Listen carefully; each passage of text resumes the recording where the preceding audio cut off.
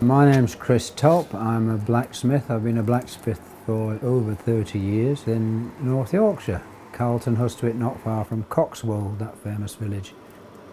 I'm going to make a hinge, and this is a bar of wrought iron which in itself has had a previous life because this was made from a piece of ship's anchor chain, and I'm heating the metal in order to soften it, and very soon I'll be cooling it down again.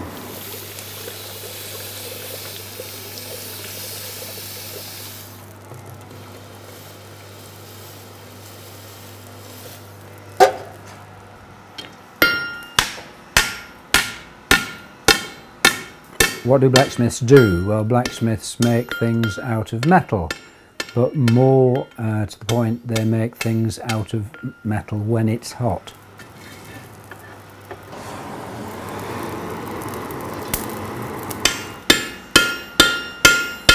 So everybody knows that a blacksmith hits metal. Well, what is he doing when he hits the metal? He's distorting it. He's pushing it around. Think of it as plasticine. The metal gets more and more white the hotter it gets. So the closer to white heat you are, the hotter you are. We have to do it hot so that the metal's soft enough. Well, the traditional metal of the blacksmith, and what blacksmiths have used since time immemorial, is wrought iron. And this is a metal which really has been replaced nowadays by steel, but I still use the wrought iron because I'm very keen on it as a material. Historical continuity is one reason. I get a lot of pleasure out of doing the job in the way that it's been done for the last few thousand years.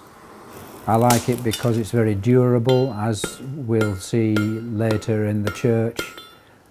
There's metal there which has been there for 400 years and basically still doing its job, and that's a characteristic of wrought iron that modern metals don't have. So if I want my work to last forever, that's the material I use.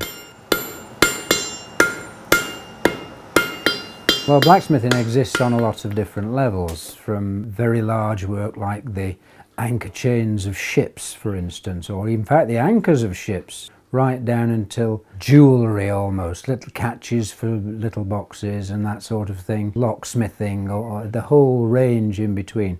What we normally get involved with, of course, is doing things like making gates or balustrades for staircases or hinges for doors. Very nearly always the need for the metalwork is a functional one, but we do try and put our own little artistic touches into it because it shows that we have pride in our work.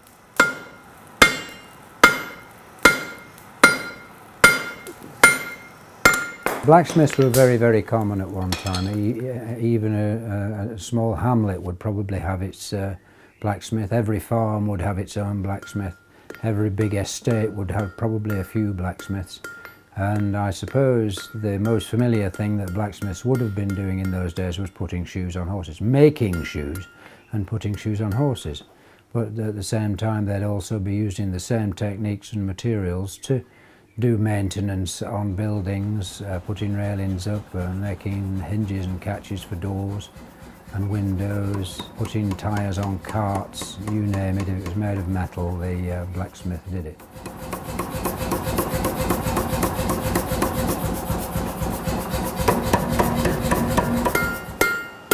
Over the years we've worked in many churches. Churches are usually stuffed with ironwork.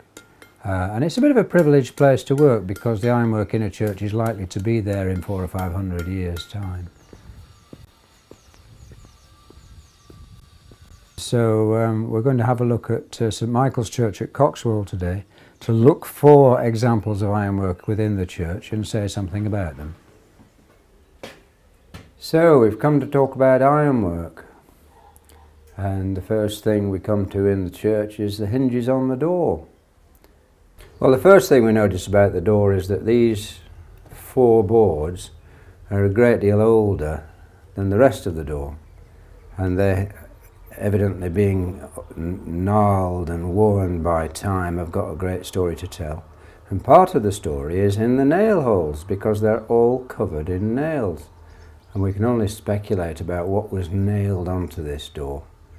in the past. But of course the nails are the work of the blacksmith, so the blacksmith's there in the background just the same. And there's a great big gash across here which might have been made by a sword or an axe or something. And while we're on the subject, all of these weapons, of course, are the work of the blacksmith. The hinges are nailed onto the door. They're evidently very ancient hinges. They're not going to tell us how old they are. And to a large extent it's difficult to tell because the work of the blacksmith never changed over ages. So let's have a look at what the inside of the door has to tell us.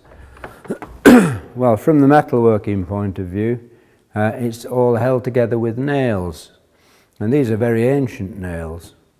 And they're what's called clenched nails because they've been driven through in order to hold the ironwork on the hinges, for instance, and then they've been bent over. And actually you need a pretty decent iron to do that. A lot of the old iron was very brittle, and you couldn't use brittle iron if you were going to clench the nails over. The actual hinge pintle here, which must be very ancient because it's built into the fabric of the church, is incredibly worn. It's lost about 3/4 of an inch off there over the centuries. The hinge itself isn't as worn, so that makes you think, doesn't it? So what happens when, in another 500 years, when the hinge wears through altogether, I don't know, but I don't suppose I'll be here to solve the problem. Let's go and have a look at a part of the church that's usually not accessible to the public. We're using the very ancient key and the very ancient lock to open the very ancient door.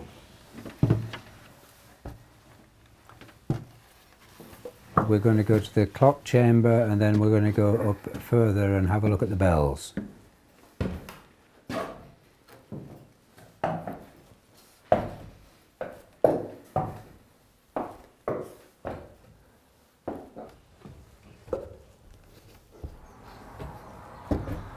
Here we are up in the bells in what is called the hoisting, the framework that supports the bells.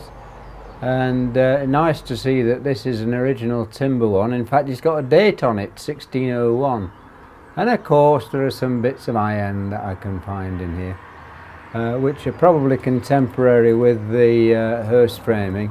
But the interesting thing for me about these bits of iron is that they've obviously seen a life before this. So when the smith has put this brace on to doubtless strengthen the corner of the hearse frame, and there's many of them everywhere you look, he's not gone and used an expensive piece of new iron. He's used something that's had a life before, as you can see by these holes here.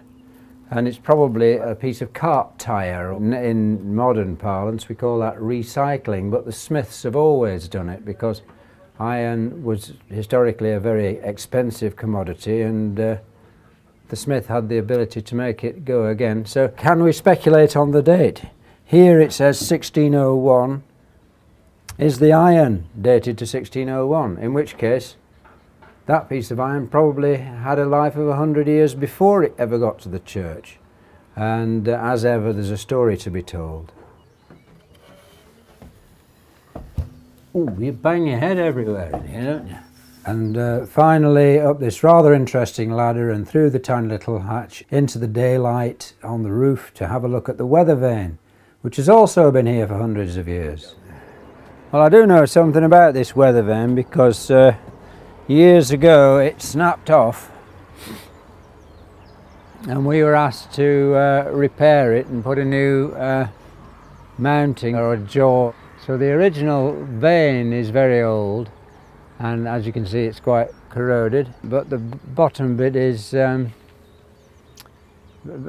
new really. We did repair this, I suppose it must be 20 years ago now, and when we did it we used the same materials, we used the same methods as had been used to make the thing. How long ago, don't know, 100 years ago, 150, 200 years ago, it could be any of those dates. To a large extent that's what drives me as a blacksmith, is this sense of continuity, of doing things in the old manner and paying respect really to the old smiths and to the old ironwork by doing that. So we've had a good look at the church, and we've found lots of bits of ironwork, some of them so small that they would probably pass people's notice, but have a look at them more closely. Go to your own church, go and see where the blacksmith has been and what the blacksmith has done.